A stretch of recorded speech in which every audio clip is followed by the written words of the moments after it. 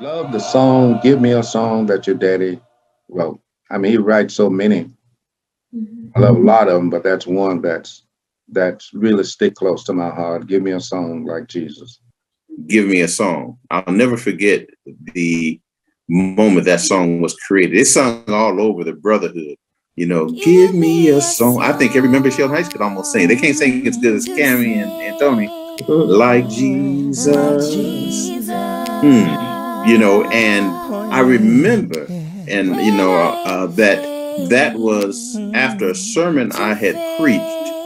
And you know, you preach sermons, but sometimes you may miss a point. And Tony mentioned about give me that Jesus, after all he went through at the Last Supper, you know, after all the people gonna betray him, and people gonna deny him. You know, at the end of all of that, he said, "Give me a song." And I saw that conversation with you, Tony, and how your thought process went into that.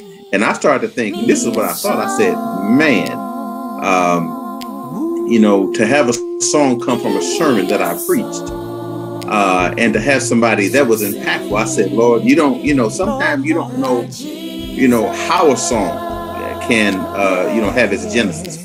So, and the chorus have singing, and all over the country, not only just our chorus is singing his music, but there's a group all over the country that's still singing his music that he's written, and that's wonderful to be able to have a legacy like that.